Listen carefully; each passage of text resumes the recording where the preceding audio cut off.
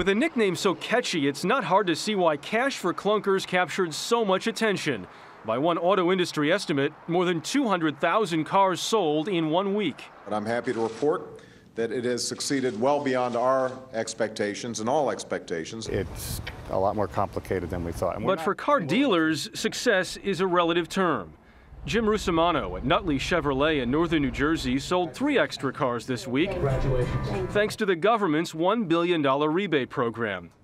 But the website where Russimano and thousands of other dealers are supposed to file claims was still crashing today. And he's worried he's cutting deals that might not get reimbursed. I don't know that there's any dealers that are in a position that they can afford to lose $3,500 or $4,500 in a deal they've already written. The program, which offers drivers of old, qualifying gas guzzlers $3,500 to $4,500 toward the purchase of new, more fuel-efficient vehicles, was also criticized for being too complicated. The qualifications ran 8 pages long. Keeping track of sales seems just as complicated. Is there objection? Last night, the government threatened to suspend the program after fears it burned through all its money well before the scheduled November 1st end date.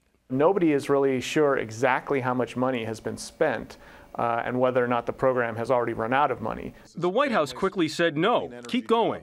And this afternoon, the House temporarily shelved other business to set aside an extra $2 billion for the program. Cash for Clunkers. With notable dissent. Maybe we should have a Cash for Clunkers program and pay people to eat chicken. Still, it passed by 2/3 majority. The bill is passed without objection. And sales continue flowing.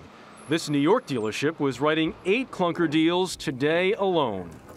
So while there clearly has been confusion about the program from dealers and consumers, there's no question it's driven up foot traffic and sales inside dealerships, which makes them happy, and they could be getting even more money. Katie? All right, Jeff Glor. Jeff, thank you.